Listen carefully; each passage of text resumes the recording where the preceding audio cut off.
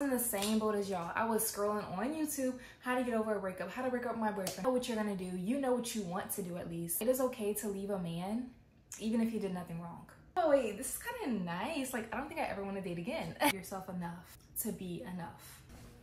Hey vlog, it's Kirsten and I'm back with another video. Alright, I'm sorry if y'all like go out of focus. I'm like trying to keep y'all in focus with me right now and not the sunlight in the back. Anyways, I've been wanting to touch on this topic for a long time now. It's just I really wanted to heal myself and really figure it out myself before I come out here on the internet and try and share with other people. I'm about to be real quick. Me and my boyfriend of 3 years, we split a few months back, but we finally like called it officially quits only a few weeks ago.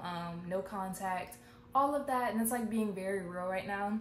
So yeah, mind y'all, we had broken up, but we had stayed in contact, so technically we kind of like naturally reverted back to our old ways, reverted back to what we were used to doing, which ultimately, like, what's the point of breaking up if you're just gonna keep doing what you've been doing, right? So we finally did cut it quits completely. I would say like probably 2-3 months ago now. So it's been a few months, so I do have a few tips, tricks, stuff like that I want to share with y'all, and like what's helped me get through this, because I was in the same boat as y'all. I was scrolling on YouTube how to get over a breakup, how to break up with my boyfriend, how to leave him, how do I do what's best for me, how do I know what's best for me, literally clicking on every single video, watching every single video that I can imagine. Some of them were helpful, others not so much. But the main key takeaway I want y'all to understand from this is that you're looking and you're seeking advice that you already know for yourself. You're seeking advice that, like, you know what's best for you. You know what you're gonna do. You know what you want to do at least, but you're just trying to have somebody validate that. So I just want you to keep that in mind as watching this video, is that you're looking for something specific. And you just want somebody to validate your feelings because you already know what you want to do. You already know what's the plan. You already know. You just have to be brave enough and you have to love yourself enough to do it and to actually follow through. So let's hop right into this video. I have quite a few notes, so if y'all see me looking down at my iPad, it's because all of my notes, okay? All right, so let's hop into the very first step of the breakup process, is deciding that you are officially done and that you want better for yourself, whether that's because they did something bad, they cheated, or honestly, you're just choosing better. And I feel like the biggest piece of advice I wish other people would have told me growing up is that it is okay to leave a man even if he did nothing wrong.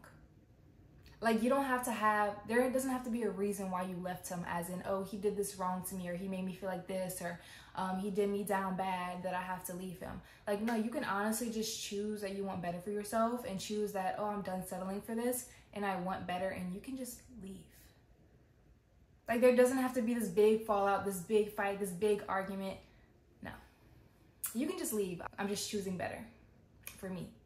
And that comes to my point number 2, is that you have to love yourself enough. And I honestly do recommend, whether you've already broken up with your boyfriend or you're planning on it or thinking about it, definitely write down all the qualities that you want in your future husband and future father to your kids if you want to have kids.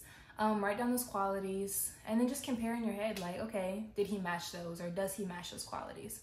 And if it's a no, that kind of helps you. It kind of gives you your answer. You're just gonna be like, okay, let me just drop it and move on. But if it's a maybe, you can't really look at potential. You have to look at what you see now. That's another thing, is don't fall for potential, but fall for what's face value. Like, take everything at face value. Don't look at potential. Oh, he could be this. Oh, he could be a great man. But is he right now? No. That's number 2, is just honestly figure out exactly what you want and who you want to be with.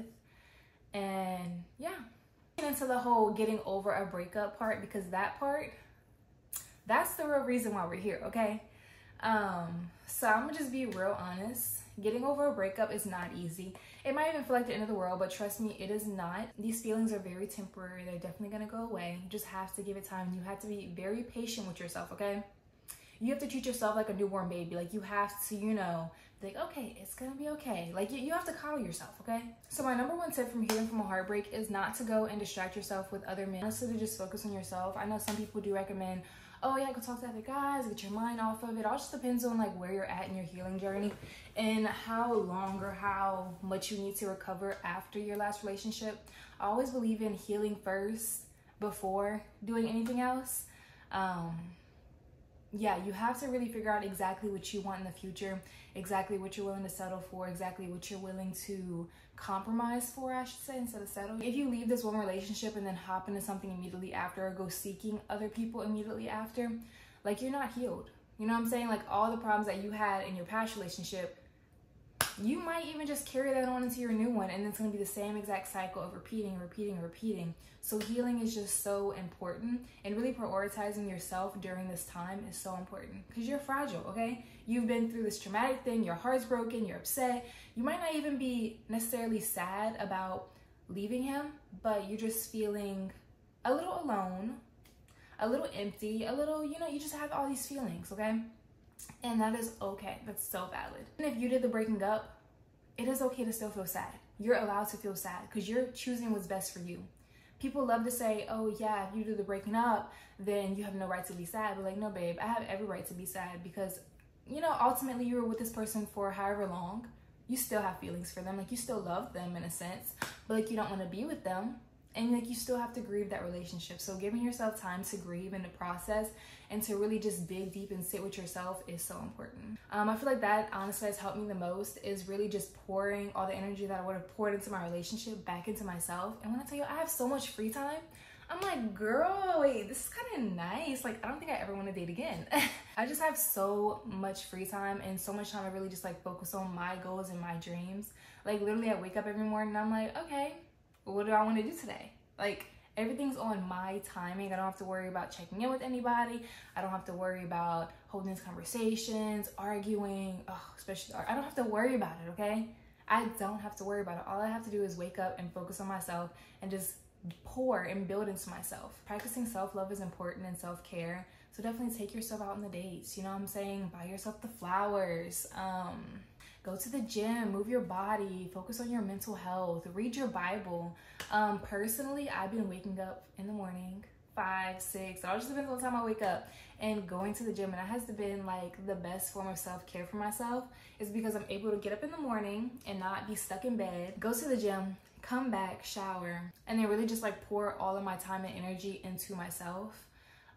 That's been so amazing. And then like at nights, I'm able to like sit in my bed, put on my show, read a book if I feel like it. Literally just like everything I get to pick for myself. And I'm loving it here. I'm like, honestly, I don't know if I ever want a man in my space ever again.